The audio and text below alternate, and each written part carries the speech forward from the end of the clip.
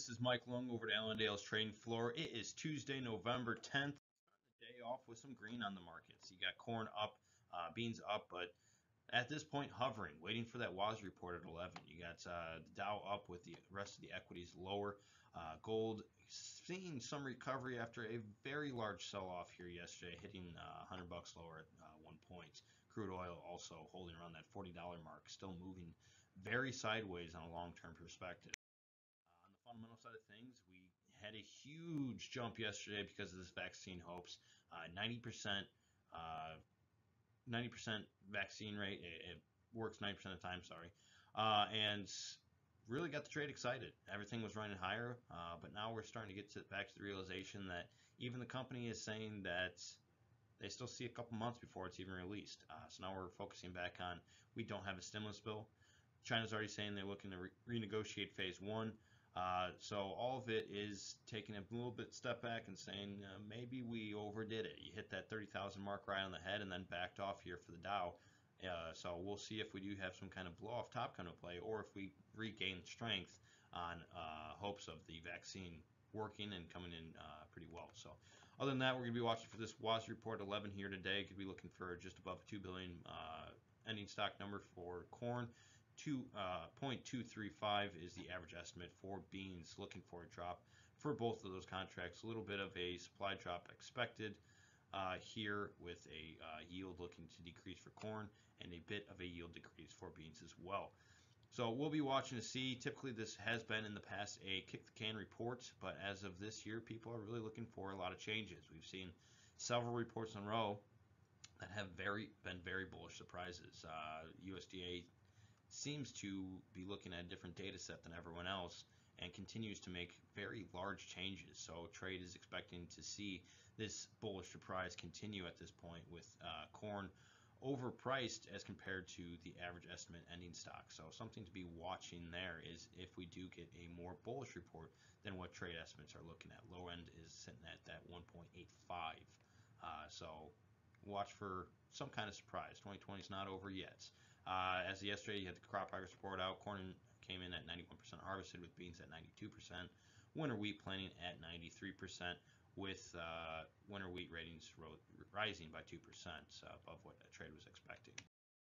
On the most active chart, still holding a nice uptrend line here for the corn.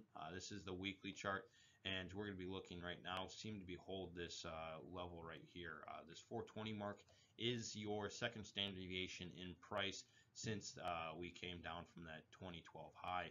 So as of right now, you can expect from the statistical data that we don't spend a lot of time above this 420 mark, and with the outside day lower, or outside week lower, posted 2 weeks ago and still holding effect, you can probably be looking at this 422 area as good top side resistance.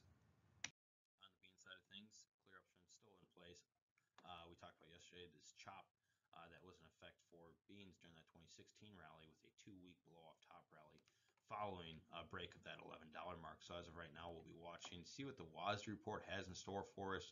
If it is bullish, you could expect to see a reaction to the bullish reports. Something we're going to be watching, obviously, is if we do stop at this 1118 head and shoulders projection that did get hit yesterday and reverse back lower. So something definitely be watching. Open interest is decreasing, but that has not been a total deterrent from moving prices higher. 2012, you did see that open interest decrease, while we still added another $1.70 something to the rally. So something to be watching is this open interest decrease, but don't expect it to stop this in its tracks at this point. On the wheat side of things, you have a nice evening star doji posted a couple weeks back, with a big sell-off the week following, getting a nice three-river formation. As you can see in the past, we have seen some dojis similar to this that has topped out this wheat market. So definitely something to be watching, especially with the failure last week that we did see. On the livestock side of things, natural soylist came in at 2,300 lower, with average cash last week 107, improving from the week before. You have box beef continuing to rise, which is most definitely helping this beef market that has recovered from its lows. Yesterday we started the cutout contract, did not see much interest, and we saw PM Hog report, carcass up $1.63. On the most active chart, you have cattle at this point sitting right in the middle part of its multi-month, well, actually multi-year range, potentially looking at a continued pattern higher with yesterday's very bullish price move, gapping higher and seeing, at least on the feeder side of things, a limit up kind of move. So bullish on the charts at this point. You got a nice uptrend that is currently in place with a nice V bottom. Pausing right here in the middle section, look at this just below 115 level for your upside resistance on a major term. On the hog side of things, moving sideways much like we did in this part before.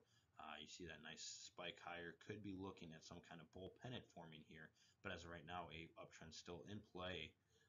Looking at potentially some sideways trade. Waiting to hear what we're going to be looking out for this China trade deal and whether or not they do come in here and renegotiate. If you guys have any questions, please give me a call, 815-578-6177. Otherwise, have a great day out there, and the WASI is out at 11. Bye.